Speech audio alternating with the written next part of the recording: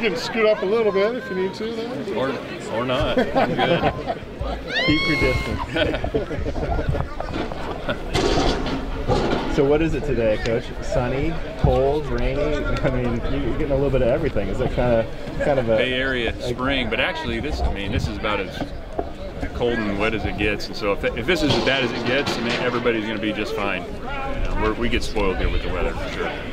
You had some big names in the house this week with Alex Mack and Ron Rivera. Can you talk a little bit about their interaction with the players and what it means to have guys like them associated with the program? Yeah, I mean, what a great day yesterday to have Coach Rivera, Alex come visit us.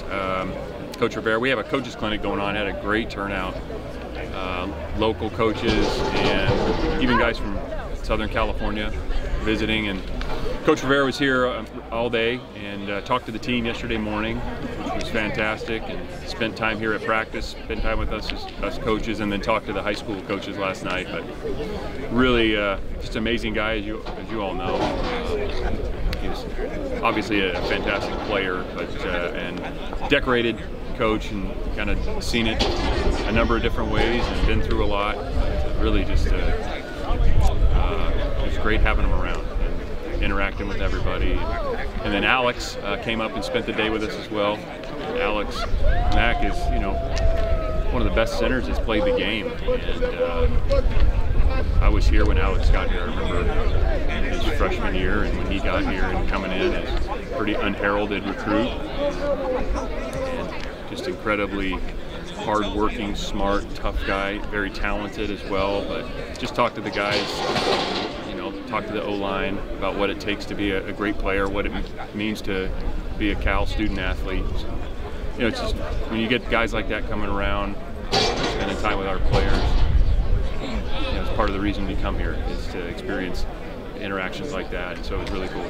He may well join your dad in the Hall of Fame too. Yeah, I mean, statistically, when you look at what he did and the level he played at and consistency, I think he was I remember he's like 7-time Pro Bowler. I don't think he missed a game in his first 5 years playing.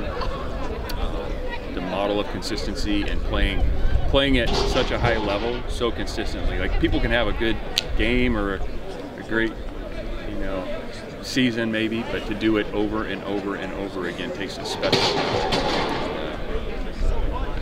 You understand that, not only the talent, but just the approach and how he worked at it, and it's a lot of what he shared with the team. Do you have a sense for how the players soaked up this time with those guys? Well, I think it'd be great for you to ask him that. I mean, they are all eyes and ears when those guys are talking, and so again, to have them come around, it means a lot to the program.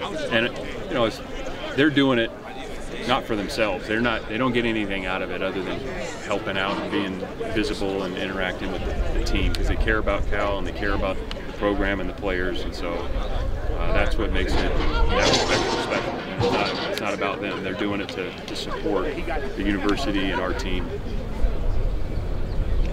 1 week down, are there some general areas of your team that will kind of find your eye over 4 practices? Well, I mean, you really got to go through each group and talk about the growth that's been made, which you expect. You need to have significant growth after 1 week.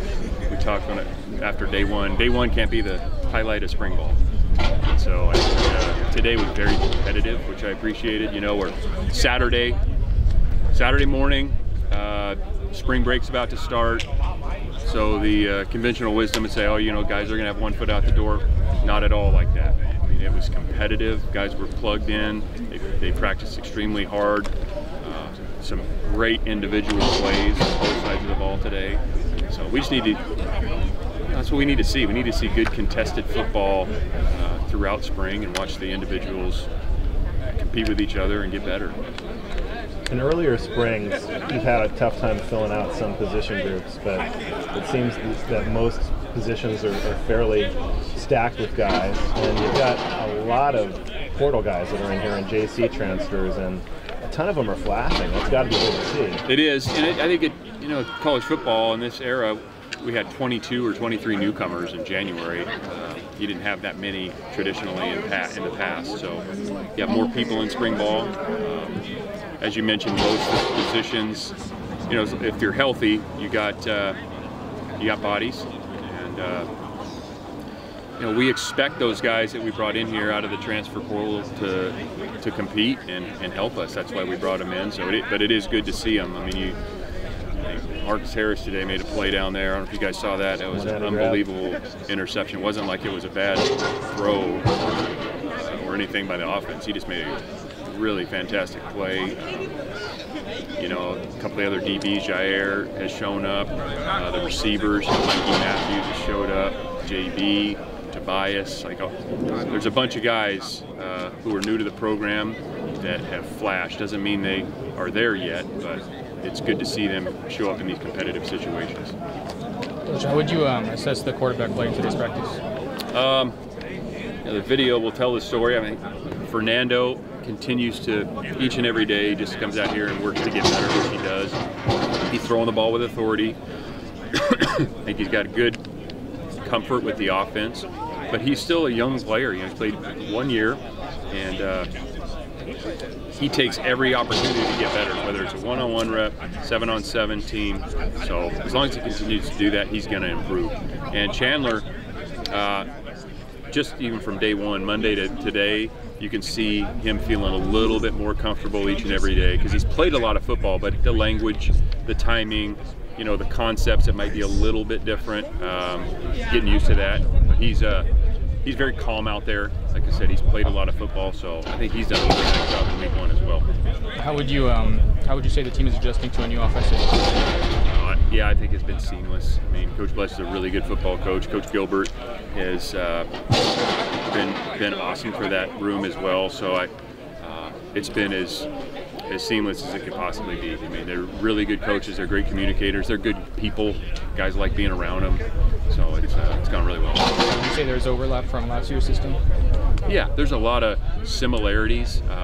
We didn't change any words that we didn't need to change, but there were some adjustments. You know, like every year you're looking to get better, and especially when there's a new play caller, you got some new ideas in the building. There's going to be some tweaks, but overall, it's very comfortable for the returners. You know, a couple new concepts, or maybe how you package things, or what you call it, might have been adjusted a little bit, but you know, for the most part, a lot of carryover.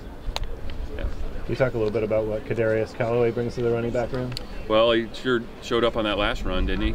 I mean, he's had some real nice runs. I think Kadarius is the guy I was looking forward to watching in pads. You know, it's you know, when you get out here in spiders, it's all good. Everybody's running fast, and you get kind of excited about certain guys and certain positions. It's just really hard to evaluate when you're in spiders, especially that position. So I was excited to see him in pads. I think he's another guy just got to get more and more comfortable with the verbiage, you know, some of the techniques, but he's flashed, and we brought him in here for a reason, and we're glad he's here. A lot of the speedy backs don't tend to be as physical, but he seems to combine those two pretty well. Yeah, I wouldn't. Yeah, he's not a finesse guy. I mean, he does have speed, but yeah, you're not looking at him thinking he's gonna. The way he's played in the past and what he's shown so far, you know, he's not a guy that's afraid to use his shoulder pads. A couple of young guys that struggle a little bit catching the ball consistently seem to be catching a lot this year. Dortch and Isaiah Hunter. Yeah, Mojo Dortch has had a good start. He's got speed, and again, another guy getting here, going through that transition. First of all, he's coming from a long way away, still a young player, even when he joined us, but getting, you know, more comfortable with the offense, how to run the routes, when to expect the ball.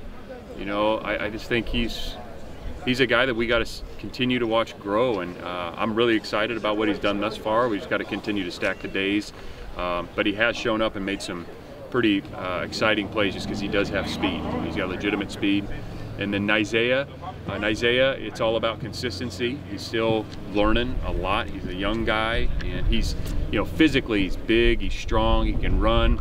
Now it's about becoming more consistent, knowing what to do, and executing the plays. And then when the ball does show up, is being a consistent catcher.